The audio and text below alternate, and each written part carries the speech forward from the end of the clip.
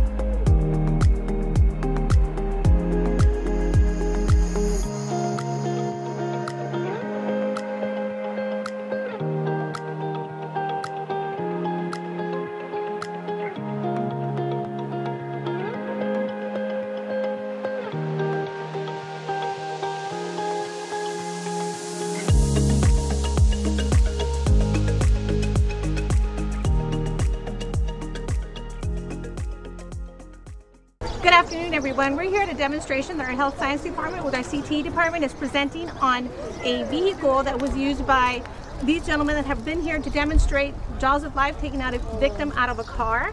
So I want to take advantage of this opportunity to talk to them a little bit about drinking and driving. As we approach the holidays, as we approach spring break, can you tell me a little bit about the things? Of course, we have Mr. Angel, who's our teacher here on campus, and Mr. Miles. Mr. Miles, yes ma'am. And of course, your name?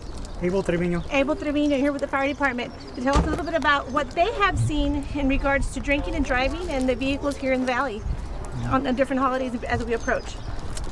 Well, usually on occasion, festive holidays and spring break and anytime, we do have vehicles on the road with drunk drivers that recklessly get into accidents and cause harm to families and family members.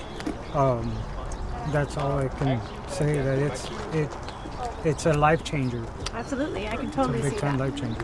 Mr. Miles? Yeah, so just kind of to reiterate some of those points, the way the vehicle is, which I'm sure they'll show kind of in a breakdown, whenever we're using Jaws of Life or something like that in this situation, it's a very dire need. The patient's going to be seriously injured and they have really, really poor outcomes. This is a delayed experience, meaning that the longer it takes for us to get you out of the vehicle, the more dangerous. It's going to be probably contradictive to you being able to live, right? And so cause you to die, unfortunately. So some of the things that we do see on a regular basis. We see the actual drinking and driving events that happen on a regular basis on Fridays and Saturday nights. With the holidays coming up, obviously it's that much more potent. Meaning that they come up that much more often. So it's definitely something that we are very cognizant of, and it's very trackable. Those decisions that we allude to, that we choose to do, have a long-term effect. And so sometimes it's not the individual that's actually driving, it's who they hit. And so we may be extricating the person that they hit, and those decisions don't change. And so they're there for life. For sure. So, Mr. Angel, I know you were in the EMT business, and I'm sure a lot of these cases dealt with teen drivers. Yeah, so that's one of the things that, I try to talk to my students about right in class, and, the effects of drinking and driving, right? Over the years I saw a lot of students, a lot of young kids get injured, right? Themselves, their family, their friends, right? For a moment of having fun, right?